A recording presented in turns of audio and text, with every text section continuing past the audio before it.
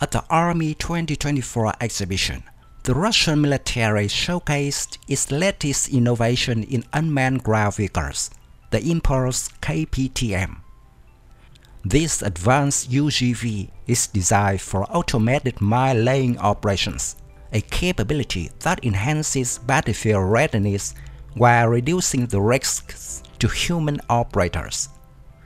As warfare increasingly shifts towards the integration of automated and remote control systems, the Impulse-KPTM represents a significant leap forward in mine-laying deployment technology.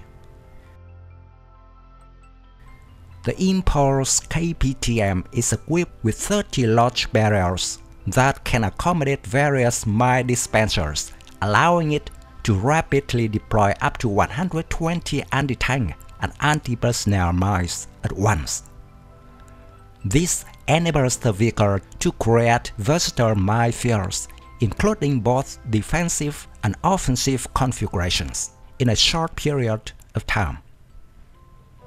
The dispensers compatible with the system include the KPOM3, KPTM3, and KPTM4, each offering specific capabilities that address different battlefield requirements.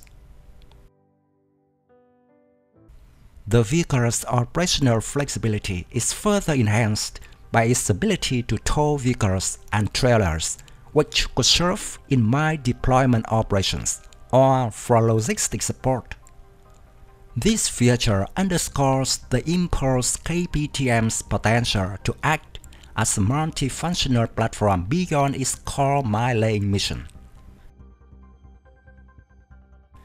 Despite its relatively modest speed of 10 km per hour, the Impulse-KPTM is built for traversing rough terrain.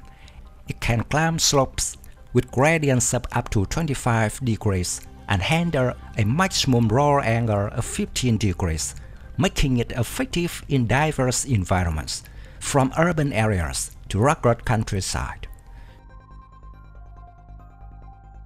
The Impulse-KPTM deploys mines using advanced dispensers designed to accommodate a variety of anti-personnel and anti-tank mines, offering unparalleled flexibility. Key to its mine-laying capability are the following mine types: POM3 anti-personnel mine, PTM3 anti-tank mine, and PTM4 anti-tank mine. The Impulse-KPTM is powered by engines with a combined output of 20 kilowatts, which gives it a 4-hour operational window ample time to complete a range of mine-laying tasks. Communication between the UGV and its operator is facilitated by a radio control channel, which has range of up to 1,000 meters in open terrain. This allows the operator to receive real-time video feedback and transmit commands. For extended operations, the system can switch to an optical cable control channel, allowing communication over distances of up to 20,000 meters, making it suitable for large-scale mine-laying operations in complex environments. The Impulse-KPTM has undergone extensive testing, particularly in scenarios requiring precision and efficiency in mine deployment. Tests have shown the UGV's ability to deploy a wide variety of mine types in different environments, from dense forests to open fields, without requiring direct human intervention on the front lines. Initial field tests demonstrated its capability to perform in extreme weather conditions, maintaining functionality in temperatures ranging from -40 to +50 degrees Celsius. Its rugged design ensures reliable performance across a wide range of terrains, making it a versatile tool for military engineers and frontline troops. Deployment of the Impulse-KPTM is currently being considered for mine-laying operations along strategic defensive lines and high-risk border regions.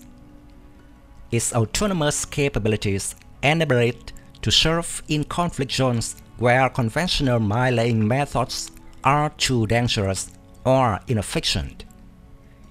In addition to its role in laying defense minefields, the UGV's capacity for rapid offensive mine-laying could also play a critical role in disrupting enemy movements during fast-paced battlefield operations.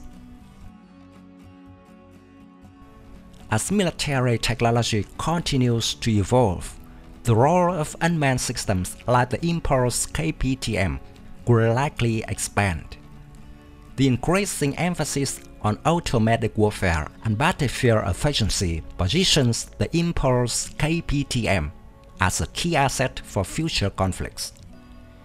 Its versatility in mine deployment, combined with its ability to tow trailers and other vehicles, could see it adapted for roles beyond mine laying, such as logistical support or reconnaissance missions in dangerous areas.